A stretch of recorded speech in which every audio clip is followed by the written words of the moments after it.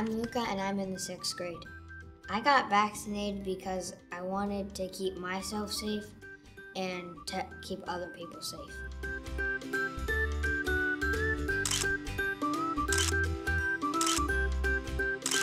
When I went to go get the shot, at first, I was actually a little nervous, but I would say to the people who are nervous to get the shot is just, when you get it, just don't look at it, and then it doesn't even hurt that much. So when you get the shot, there's a big bubble on your arm. That's just the medicine. I want things to go back to normal so I can do things with my friends. I would recommend it just for my reason to keep you safe and other people safe.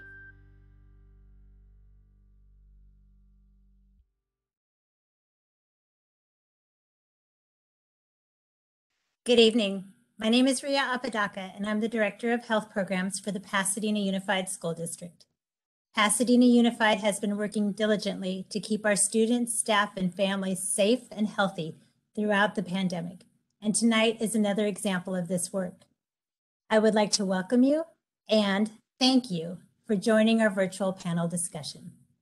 Our goal tonight is to answer as many questions as we possibly can about the COVID-19 vaccine, which has recently received emergency use authorization from the Center for Disease Control for 5 to 11-year-old children.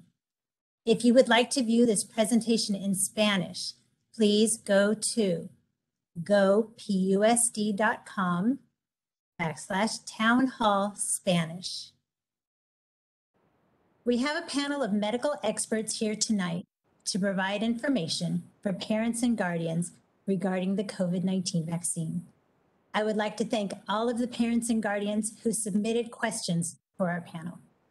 The questions we do not address tonight will be incorporated into our Pasadena Unified Frequently Asked Questions website.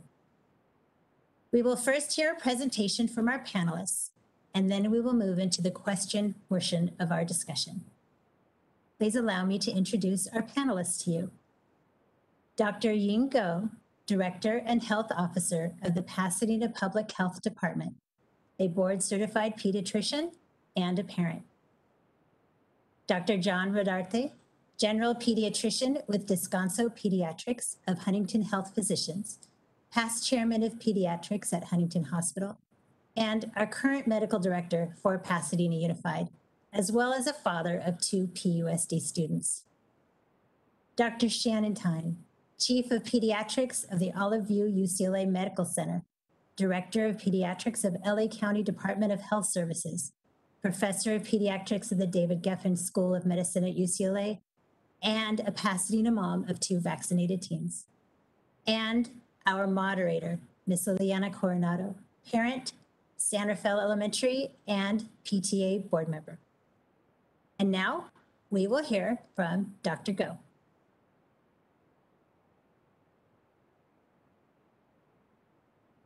Good evening. Thank you so much for coming, and we have some really important information that we hope will be helpful to you, that we'd like to share. But most of all, first of all, we want to share our excitement for the announcement that we now have safe and effective vaccine approved for children ages 5 to 11. The excitement is palpable in our hallways, in our clinics, when we are having families come for their vaccinations. And in the United States, 1.7 million young children have already gotten their first doses. So the good news is that this Pfizer vaccine has been found to be 91% effective in clinical trials. And I have an image here to show that the formulation is different for the younger children. It's the orange cap, and that helps with making sure that they get the right vaccine and the right formulation. They would receive 2 doses, 21 days apart, and the amount of the vaccine is 1/3 of the dose for those who are 12 and older. The kinds of side effects that the children would experience are similar to those in adults and the 12 to 17-year-olds, and actually occurred less frequently than for the 12 to 17-year-olds. Those side effects are most commonly injection site pain, fatigue, and some headache, and typically resolve in 1 to 3 days. and does not happen for everyone. Most children did not report those side effects. After the FDA authorized the vaccine for children 5 to 11, a CDC advisory committee of experts, 15 independent, non-industry, external experts from the fields of pediatrics, internal medicine, obstetrics and gynecology, neonatology, infectious diseases, etc., all carefully reviewed and followed a rigorous framework for evaluating the evidence to make a recommendation that it is safe and effective for children ages 5 to 11 in the US to be vaccinated against COVID 19 and to do so as soon as possible. And Dr. Rochelle Walensky, an infectious disease specialist formerly at the Massachusetts General Hospital, a mom, and now director of the CDC, endorsed this recommendation. So we want to talk about your considerations as you think about the well-being of your family and your children. Why vaccinate? Why are COVID-19 vaccines the best tool to protect children 5 and older? And I wanted to remind ourselves that we have to make these decisions every day.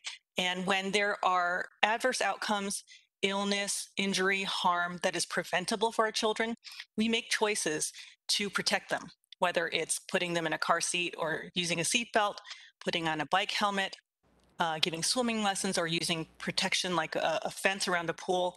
These are all steps that we take and that as a society we value because we believe our kids deserve to be safe.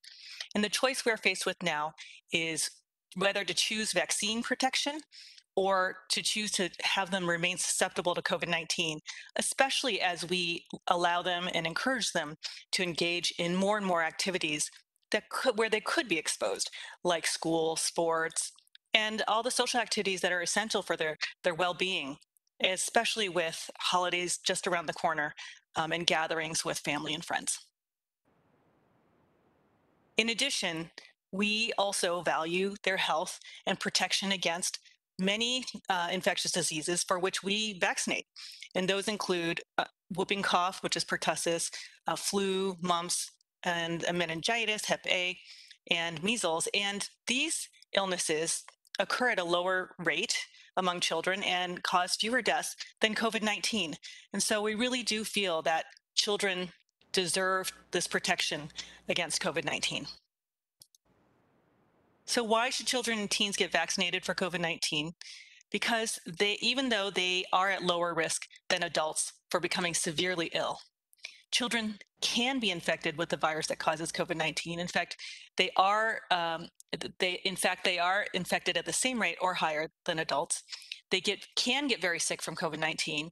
They can have both short and long term health complications, and they can spread COVID 19 to others.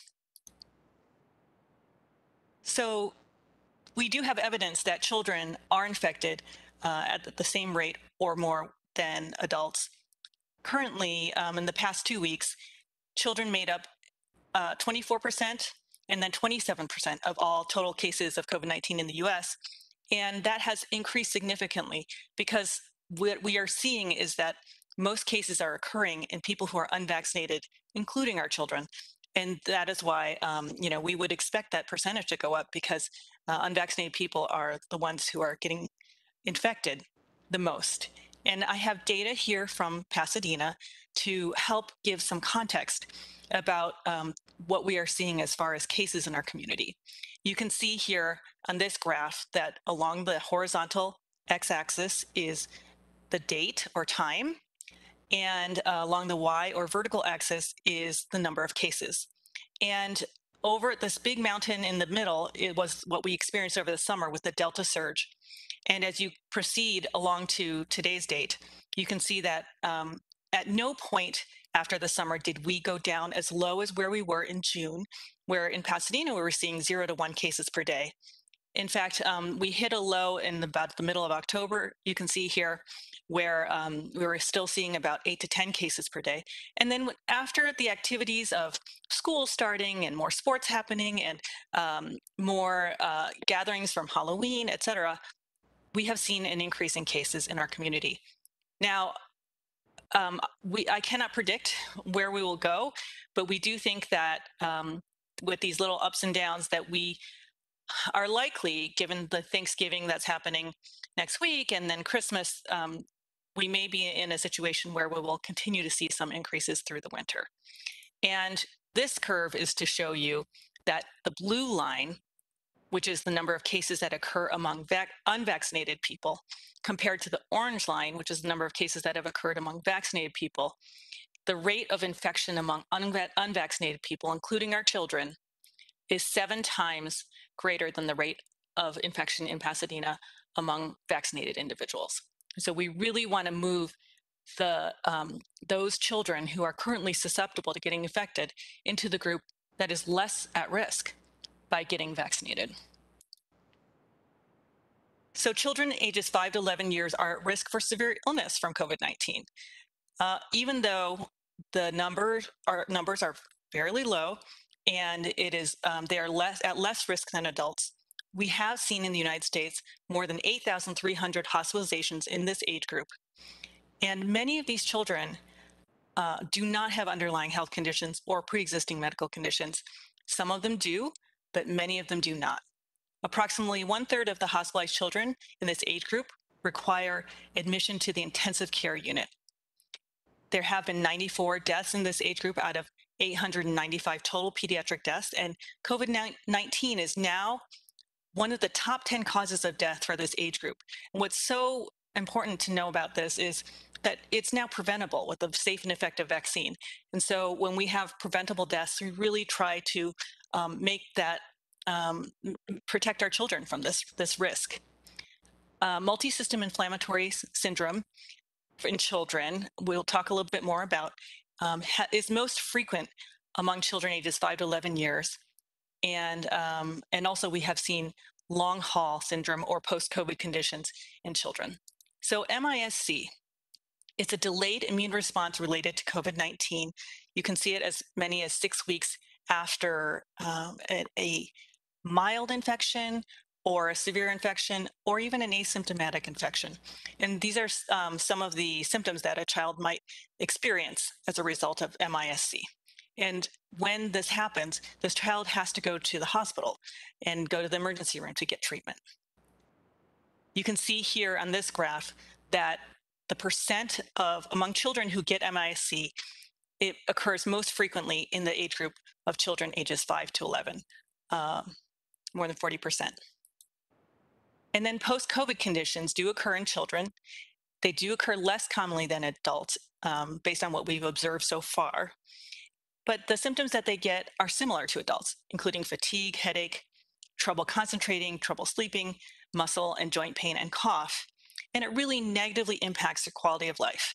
And I think about this for my teenager and how much trouble we have getting her out of the bed in the morning. And the last thing we need, as she is accelerating in her academics and having more demands academically, is to have these symptoms that are avoidable if you're protected with a vaccine. I wanted to share this story because I thought it was very illustrative. This was in the New York Times, and it's about Kim Cobb, who hopes that her family's COVID ordeals will show others the benefits of vaccinating all eligible family members. She, her husband, and her 2 older daughters, 14 and 12, got vaccinated quickly. But in August, her unvaccinated 10-year-old twins came down with COVID. Soon after, Dr. Cobb, a climate scientist at Georgia Tech, and her husband tested positive for breakthrough infections. Their 2 vaccinated children remained healthy. The parents became miserably ill, but did not require hospitalization, which they believe is because they were vaccinated. All recovered, but Dr. Cobb and 1 twin have lingering respiratory distress. We're in the 3rd month post-infection, and we have to see pulmonologists. We have inhalers, we're on medication, and we're still having breathing difficulties, Dr. Cobb said. And this is not a kid who ever had respiratory symptoms. It was not foreseeable. If you could avoid it, you would.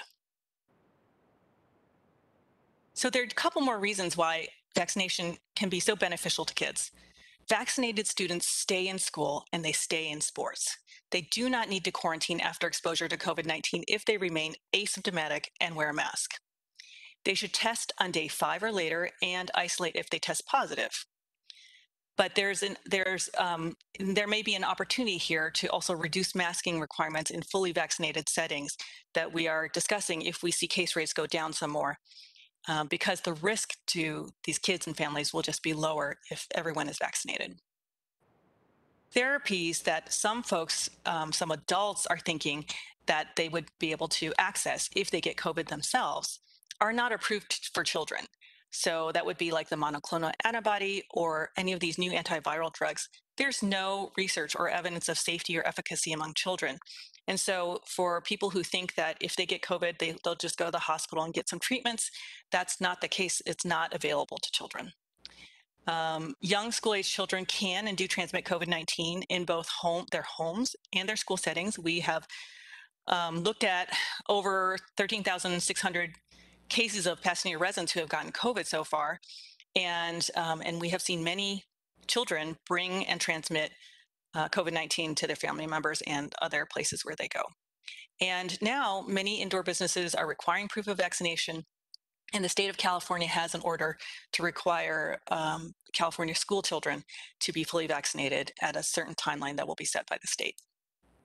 We know that there are a lot of negative impacts besides physical health on children from the pandemic, and getting more kids vaccinated, more people vaccinated will help to remove these negative impacts. One of these, unfortunately and tragically, is orphanhood. One U.S. child loses a parent or caregiver for every 4 COVID-19 associated deaths, and more than 140,000 children under age 18 lost a parent or a grandparent or caregiver who provided the child's home and basic needs, love, and security, and daily care. That's just something that is so tragic and can be avoided. This photo on the right is from a Memorial Art Institute installation in Washington, D.C. My friend was visiting for a meeting and took this picture, and each white flag represents an American that we lost to COVID-19. And some of these flags had handwritten notes from their loved ones. I wanted to address one of the risks about that we have seen in COVID-19 vaccine administered to 12 to 17-year-olds that you might be wondering about, because it's something that has been observed very rarely. So among 5 to 11-year-olds, then this is myocarditis. That is an inflammation of the heart that typically happens from a viral infection or from a toxin that a child might be exposed to. And this graph shows that the trend and the background rate of myocarditis in this age group of children from 5 to 11 is much, much lower than that is naturally observed among 12 to 17-year-olds. And so we think for these two reasons, first, that the dose for this age group is 1/3 of the dose for the 12 and older individuals, and because myocarditis just doesn't happen as much in this age group, that we don't think that this will be as much of a concern for this age group. And it is also the benefits, even for the older age group, of COVID-19 vaccination far outweigh the risks of myocarditis. As you can see, for people who get COVID-19, they have a 16 times higher risk of getting myocarditis than if COVID-19 infection is prevented. And so it's clear that even with myocarditis risk, it is much, much better to get vaccinated. And so along that line, we want to share this information that shows that of 12 to 18-year-olds who have been hospitalized with COVID-19, 97% of them were unvaccinated. And for adults, that's even a larger percentage of hospitalized adults were unvaccinated. So we hope that if you have someone, child in this age group, that you go ahead and afford them this protection as well. So what to do next? You can go to myturn.ca.gov to make an appointment. If you want to get some more advice, you can talk to your pediatrician or your physician or your school nurse to answer your questions. There are vaccine appointments available in a variety of settings. Some pediatricians are offering them. Most retail pharmacies have them. We are having school clinics at PUSD schools, and the Pasadena Public Health Department has a clinic schedule as well. And then we recommend that you prepare your child, depending on the age of your child, in an appropriate, developmentally appropriate manner, to talk about why vaccine is important, and how they should feel really great about after getting they're fully vaccinated about the protection that they will get. This is our website. You can go onto the Pasadena Public Health Department website, and we update all the different vaccine venues and options for you in our city. And then I wanted to mention Thanksgiving and how to have a happy and healthy holiday. This is a graphic that I think really summarizes the different layers of risk mitigation that we recommend that you take as you think about the festivities that you will be engaging in soon. So number one, of course, is get vaccinated, and the rest, wear a mask when you're in close proximity with others, especially if you are getting together with people for whom you do not know their vaccination status. Wash your hands. Outdoors is better than indoors. Talk with your family members or your friends that you're gathering with to make sure everyone's on the same page about what your expectations are about COVID safety. And if you're traveling, we do recommend that you get tested before you travel and about 3 to 5 days after you're back, before you go back to school, so that you can keep everyone around you safe and also get care for COVID-19 if you are infected. Testing in our community is easy and free. If you go to our website and click on this green COVID-19 testing button, we have a long list of different places where you can get tested. The top 2 are free and available to everyone. At ChapCare, there is a state-run site for PCR testing that has been coming back within 24 hours, and it is available Monday through Sunday, so every day of the week. So we encourage you to go online, schedule an appointment there, and then there are some locations that don't require appointments, and PUSD, of course, is offering testing to families as well.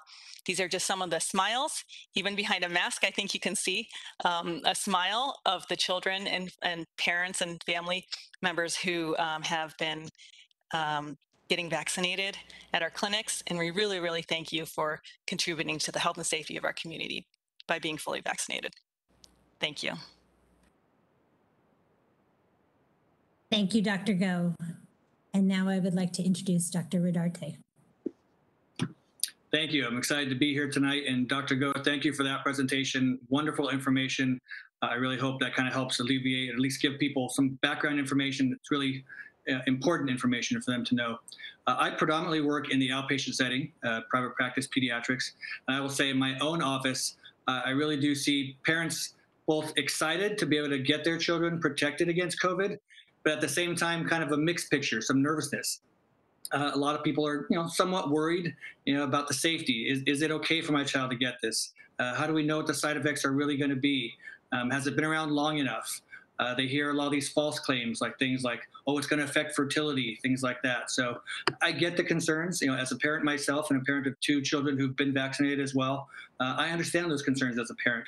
We always want to do what's best for our kids. But I would say one thing to beware of where you get your information. I kind of liken it to going to a new restaurant, one of our great new restaurants in Pasadena. When you go there, do you ask a lawyer or politician or actor who's never been to the restaurant, what should I order? No, you go to the source, the waiter or the waitress, right? That's who you want to know, the people who are in the trenches working there. So it's the same way. You hopefully have a relationship with your own pediatrician. Speak to your pediatrician. They've been taking care of your child for years, and that's really the source to go to get the proper information and find out about this. Hopefully tonight, we can also be a part of that as well for you to give you more information, things like the presentation we just had, in addition to answering questions as well. And I think we can't underestimate really not only what this vaccine can do for children's health care, but also their mental health care. I've really seen over the past year when kids were kind of isolated, not only the difficulty of being isolated, but now even going back to school. I have a whole new level of stress from kids who are going back to school for the first time and feeling uncomfortable and worried. And can I be here safely? And gee, half my class is out because they're unvaccinated and someone came out positive. There are things like that go on that I think we can't underestimate what it means to children to be able to get vaccinated. Some of them I see such a relief. They're like, oh, I got my shot today. Thank God, So I'd leave you with that. And I said, hopefully we can answer more questions tonight and get you feeling comfortable with what's out there to protect your children. Thank you. Thank you very much, Dr. Rodarte. And now we'll hear from our third medical expert, Dr. Tyne. Good evening, everyone. I'm Shannon Tyne.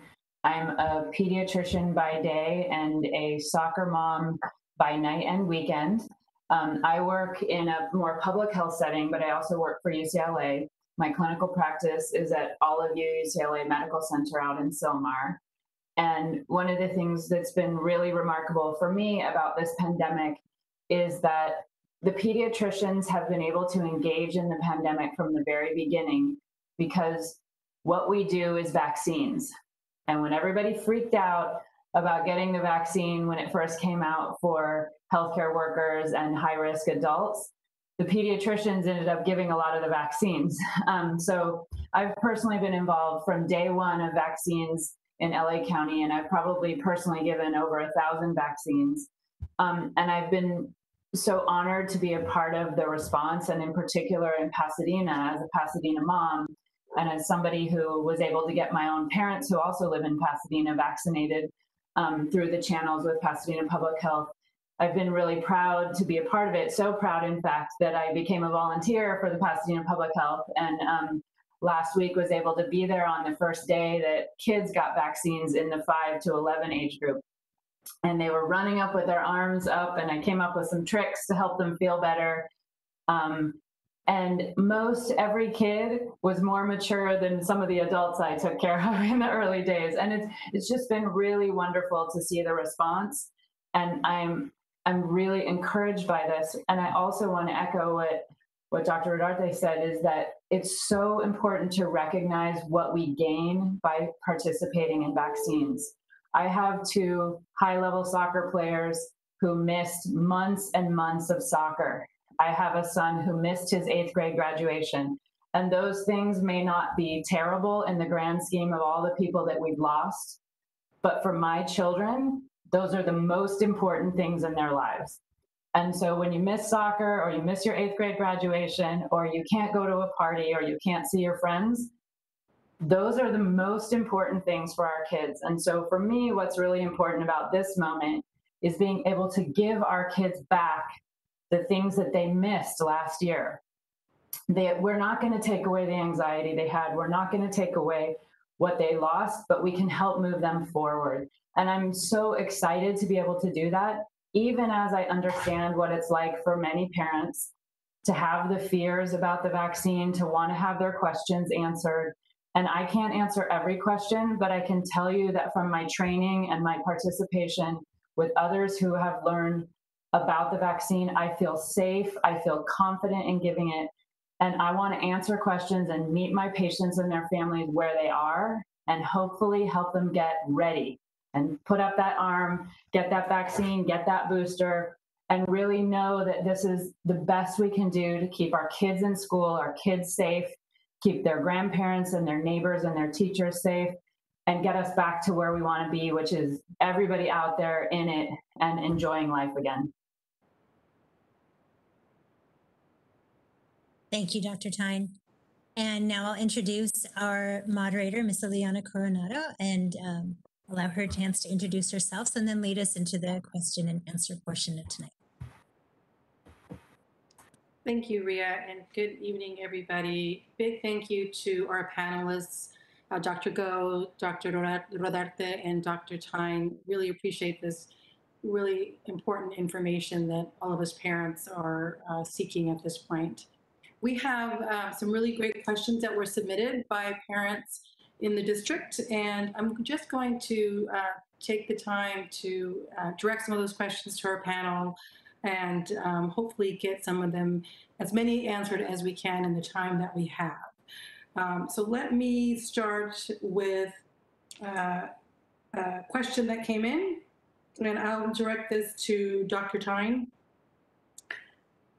The question is, before I consent to have my child vaccinated for COVID-19, I prefer to wait for several more years of safety data. What are my options?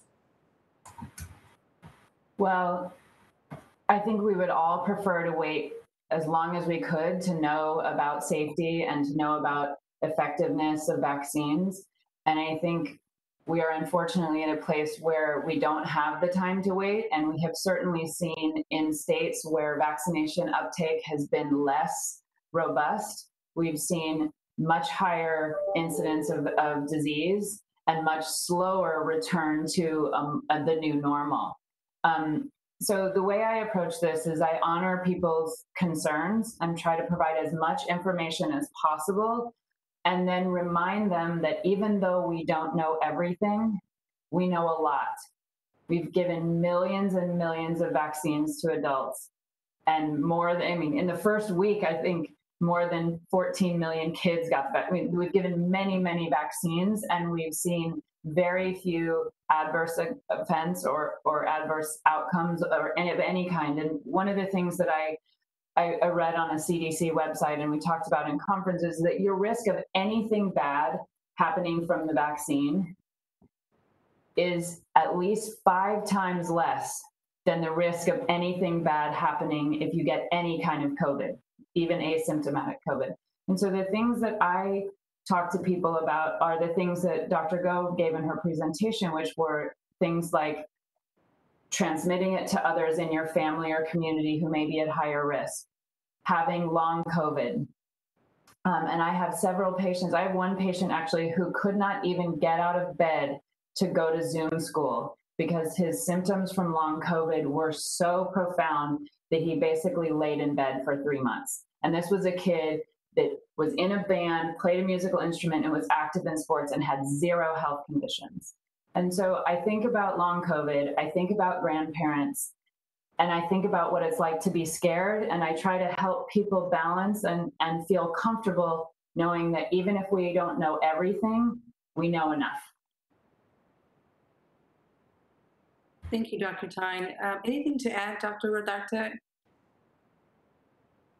No, I mean, I echo the same opinions there. You know, I think, we really have to realize that, vaccines in general have been around a long time. And as mentioned, we know what vaccines do. We know how they work.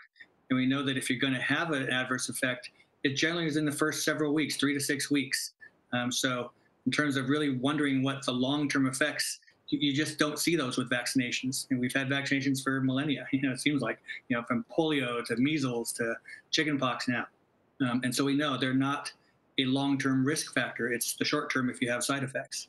So I don't think we really need to truly worry about the long-term effects. Thank you. What about you, Dr. Go? Anything that you want to just add? I know you talked about it in your great presentation, but yeah, I'll just say that the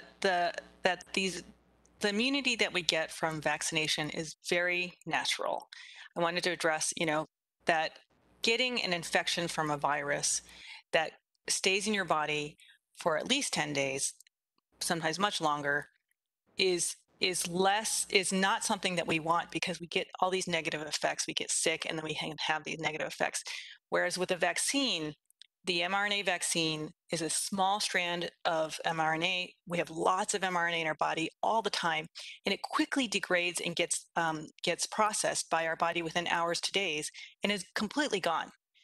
And a lot of people, I find, don't know this. And then what happens is a natural immune response from our body to just that one little strand, as opposed to all those foreign proteins that you would get from the COVID virus that stay in your body for a long time. So I think that's, for some parents, that helps them to understand how natural the vaccine is in terms of giving you that immunity without all the negative effects of getting sick from the virus.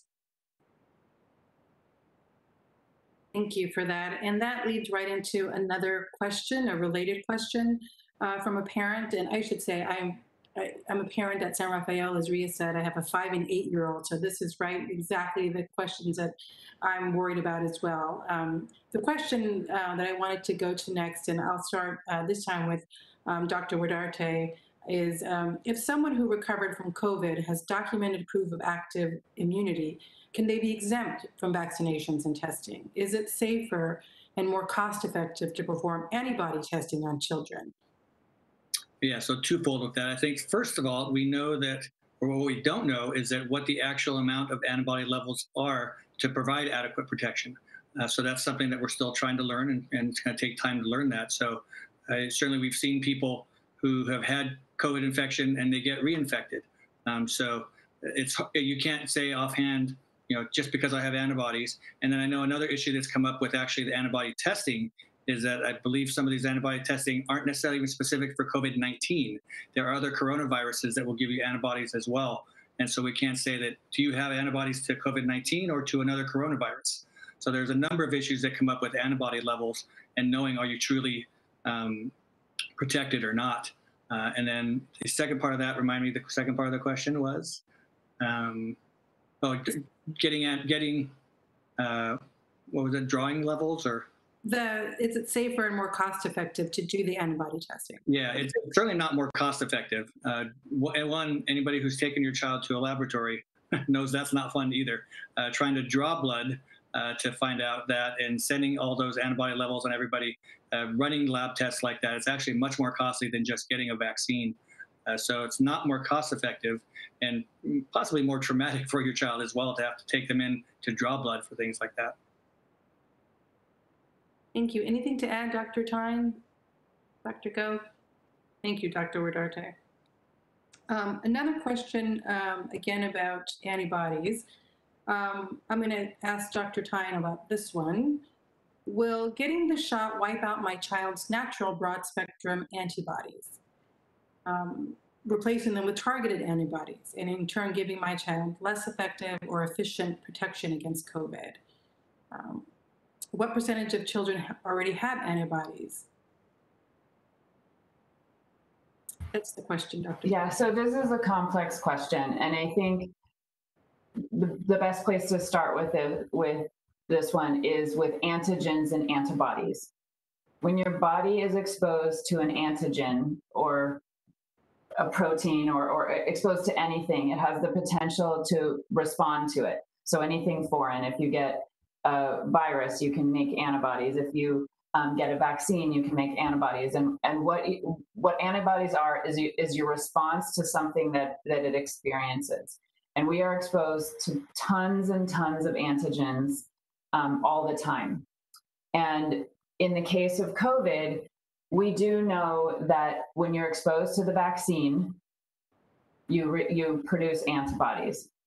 We also know that when you get the disease, you produce antibodies. The antibodies, in both cases, have the potential to be protective. And as Dr. Rodarte said earlier, we don't know how much antibody you need to be above the threshold to have more problems. But what we do know is that there's no evidence that being exposed to multiple antigens at the same time, or to being exposed to the COVID vaccine affects, or any vaccine for that matter, affects your ability to respond to other things. So that's kind of a convoluted response, but what I would say is, the question was, will the shot wipe out my natural broad spectrum antibodies? And the answer is no, it won't. I do know, or I suspect where this comes from is many parents have come to my office and said, I'm worried about exposing my child to too many vaccines at the same time because it will overwhelm them. Too many vaccines, maybe we can space out the vaccines. Probably many of you have heard of this. And it's certainly something that some practices offer, and we always let parents make choices about that. But what we know is actually there is no need to do that. You can give multiple vaccines on the same day. You can, and it doesn't interfere with your ability to respond to any other thing that you might be exposed to. So for example, if you got your flu shot on Monday and on Thursday you were exposed to the common cold, your body would still be able to produce antibodies to the common cold, even though your body was working on producing antibodies to the flu from your flu shot. So the same applies to COVID. And I think what we want to make sure you understand is that we don't know what antibody levels you need, but we do know that when you've had the vaccine and the vaccine has led you to produce antibodies, your chances of having serious infection are significantly less. And so I think that's probably the best take home, which is, rather than having had the disease versus having had the vaccine, the best thing we would like to do for you is prevent you from ever having the disease by giving you the vaccine. And then just to address the issue about 40 to 50%, it's definitely true that there have been several studies that looked at the background prevalence. They just drew blood on kids to see if they had antibodies. And many, many children, and in some studies, as many as 40 to 50% had antibodies to a coronavirus. But as Dr. Rodarte said, we don't know whether that's a different coronavirus, COVID-19, or immunity that was incited by the vaccine itself. So that while that evidence of antibodies is there, we're not exactly sure what that means. And so thinking about putting that in context, we would still say, given that this is a new disease, new process, the best approach would be to be vaccinated, and that's your best chance of having antibody response. Thank you. And the next question, sort of stepping back a little more big picture, question is, how can we, and let me direct this to Dr. Rodarte, at least initially, how can we confidently say the vaccine is safe if we don't have long-term research? How can testing it on healthy kids as we go be safe? So I say correct to some degree. We don't have the long-term data yet, but as I mentioned previously, we do know that vaccines don't tend to have a long-term complication rate. They really do, when you have side effects, happen in the first 3 to 6 weeks. And so we've had certainly plenty of time with this COVID vaccine to see those initial time periods to know, are there side effects that we worry about? So as I said, we don't have that long-term data. That will certainly be looked at, I'm sure. I don't expect there to be a whole lot different about that, really, because vaccines tend to not have long-term complications. And then the second part to that question, well, the initial testing was in the study. I don't consider giving the vaccine to the kids right now testing. That has been done. It's received the emergency approval use already. So we're no longer in the testing stage. We're monitoring as vaccines go, but now we're into actually giving the vaccine. It's not being tested anymore. Because this is such an important question, I just want to see if Dr. Tyne or Dr. Go want to jump in, because I think that's a question that all parents have initially, like how safe is it? Yeah, the only thing I would add is, and maybe Dr. Go has something to add, but I can't think of a single vaccine of all the vaccines that we know of that has long-term poor outcomes. As Dr. Rodarte said, the vaccines, I mean, we've been using vaccines for hundreds of years, and the side effects that we see or the consequences of vaccines are always in that initial period. And we have a lot of data now on the initial period with the COVID vaccine. And so I feel pretty confident that, well, I shouldn't say, there's no reason to believe that this vaccine would be any different than others. And we do have evidence in some vaccines that it's better to get the vaccine than the disease. So some of you have heard of the shingles vaccine, for example. You're better off if you've been vaccinated for shingles than to have had chickenpox, because, or to be vaccinated for chickenpox than to have chickenpox, or to get the shingles vaccine than to have had it, because some of those, the virus for chickenpox can live in your body and come back and cause shingles later. I'm not saying that that's true for COVID, but what we know in that particular case is that the vaccine is actually safer than having had the disease. In COVID, I would say what we know now is, from the 2 years that we've had of this, it's safer to have had the vaccine than to have had COVID because of long COVID, the long-term effects, et cetera. I will just add that the vaccine, although this COVID vaccine is new, we have never had this much information so quickly about the efficacy and safety of a vaccine for any other vaccine. It's a large amount of scientific information to really reassure us. And the other thing is that this technology has been researched for 2 decades. So it's not like it was developed overnight. Because we invested so much money and had a strategy of having multiple companies working on the vaccine at the same time, that's how we got things so quickly. But this technology has been tested in cytomegalovirus vaccine and Ebola vaccine, so it's been around for 20 years. Thank you for that. Related to the study that Dr. Rodarte you mentioned, let me ask Dr. Tyne, how many 5 to 11-year-olds were included in the 4-month study on the COVID shot? How many in the study received the placebo? Sure, that's an easy one. I just looked that one up.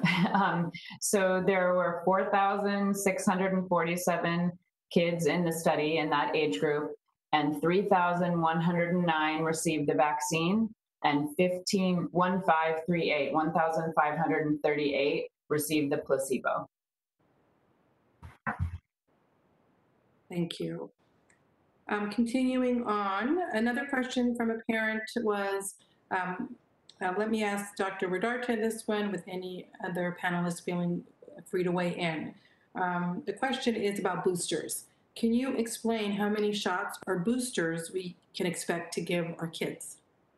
Yeah, that's undetermined as of yet, but I think we can safely assume that it's likely that boosters will be needed, much like the flu vaccine that we give every year because our immunity wanes with the flu.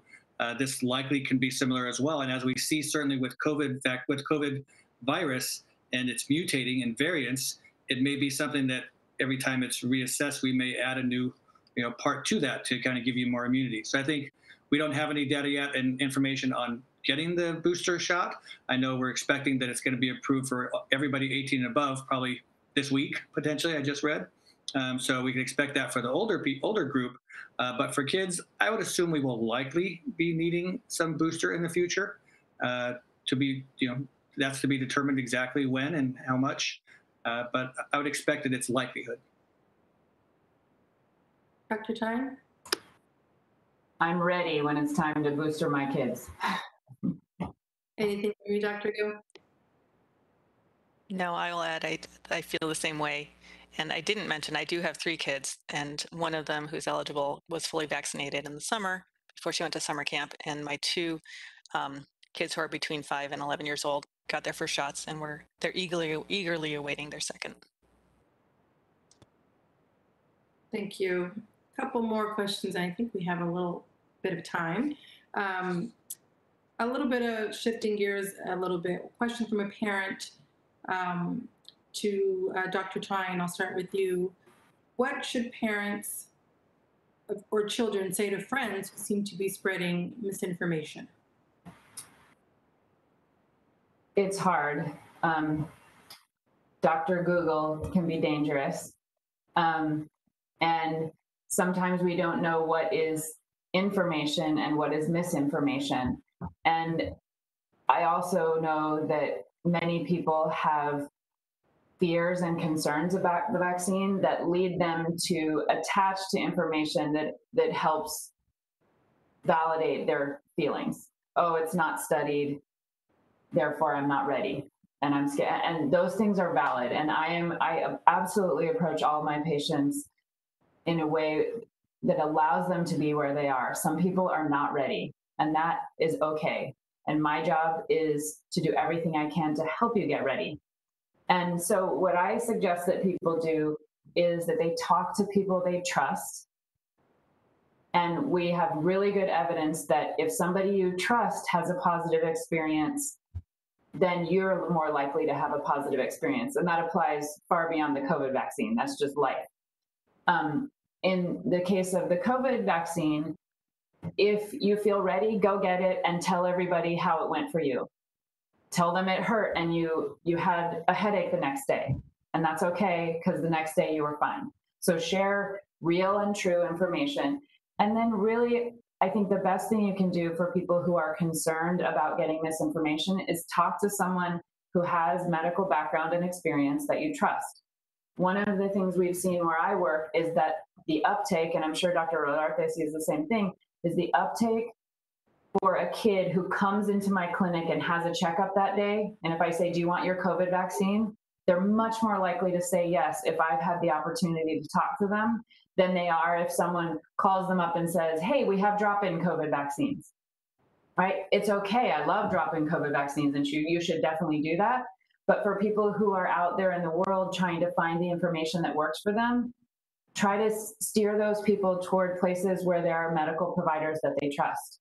because I think that will help encourage them to hear evidence-based scientific information and then make their decision. And if they're not ready today, maybe they'll be ready tomorrow. And we all have to honor personal choice. I know there are rules about when you have to have it and when you have to go to school, and we factor those in too. But really what we need to do is provide the best good information to allow people to make the decisions that are right for them. Thank you. Anything to add, Dr. Rodarte? I know earlier in your remarks you talked about the importance of trusting your pediatrician for reliable information, evidence-based information. Right. Yeah. No, I echo those thoughts that Dr. Tyne was talking about, and I would say one, it's a very loaded issue. People are very passionate, either for or against sometimes, and sometimes they're very passionate about being in the middle, and that's okay as well. But as she mentioned, speak to someone that you trust with a medical background. Speak to someone that that has done their research. And if people are pushing things on you that you're unsure about, like, wow, is that true? Ask for the source. We find out what source are you using, and be critical of looking at sources. I love when my kids are learning about how to read what a valid source is when they have to do a bibliography and things like that. Well, as adults, we need that information too. What's the valid source we're using? Where are people getting their information from? So, be calm about it. Don't get into an argument about it.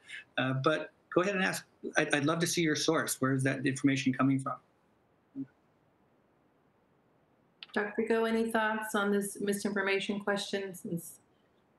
I do think that you have to still try to approach people with compassion, because otherwise they won't be open to listening to you, and you may not be able to change their minds. But I think you should consider, if there are friends or family members who are spreading misinformation, who have chosen not to get vaccinated themselves, whether or not you want to go get together with them for Thanksgiving. And you should make informed choices about protecting your family. And hopefully vaccination is one of those things. And then make decisions about what risks you want to take and you feel comfortable with if you are around people who are unvaccinated. Thank you. And one final question. We have a couple minutes. I will start with Dr. Rodarte this time. Compared to other states, why are we having to deal with vaccine mandates? Yeah, I think it was actually well said by Dr. Go's data earlier in showing that, the states that have, less precautions, maybe less mask precautions, less vaccination status, they have a higher incidence, a higher rate of COVID, and also higher hospitalization rates for those that are unvaccinated. So, depends on, again, we live in a state that, yeah, we have a lot of precautions that are being taken. And I know it's difficult. It's hard. We all want to get back to normal. We all want to do what we used to do pre-COVID. But at the same time, we're remaining safe, and we're alive to do that. We're alive to have that future, to be able to do the things that we love to do. So, yeah, it might be a little hard on all of us to kind of do, oh, I have to wear a mask. Oh, they want me to get vaccinated. At the same time, we're alive to have that conversation. And I'm thankful for that. I'm thankful that we are in a place where we take this seriously, and that we are doing what we feel is best for the population to keep us all safe, to keep our children safe, keep our families safe, our grandparents safe. Anyone want to jump in on that one before I turn it back over to Ms. Apodaca? Thank you, Dr. Rodarte, Dr. Tyne, and Dr. Go, for taking the time to answer all of these parent questions. I'm sure there are more questions, and whatever we didn't get to, PUSD will be able to answer through a newsletter. I think Ms. Apodaca will talk more about that. Thank you for the opportunity also to participate, and I'll turn it back over to you, Ms. Apodaca. Thank you. And I actually would like to take this opportunity as well to provide Ms. Liliana the chance to share any of her thoughts that she would like to from her parents' perspective. Sure, I'd be happy to. This has been a really great conversation for me. I can share my personal experience as a parent. When the vaccine first came out for those in the high risk age group, it was the first to try to get my parents there. immediately when I was eligible. I went as soon as I could. But I will say that thinking about when it came time very recently to think about my kids, it felt really different for some reason. And I found myself really struggling with that conflict. I'm a really rational person. I try to be very logical in my decision making. I'm a lawyer by training, and it just wasn't easy for me, even though I knew the data and I knew the research and I read upon it and I consulted with people in my family who are medical doctors. It was still something that gave me a little bit of pause. But I knew that I had to trust the science, and I knew that that it was. I felt that it was safe, and I felt that the risks of COVID were too strong in comparison to the risks associated with the vaccine. And so last week my husband and I took our 5-year-old and our 8-year-old to get it. But I wanted just to share that because I think it's totally natural as a parent, even if you're, got the vaccine yourself, and encouraged everybody else to be worried when it comes to your littles.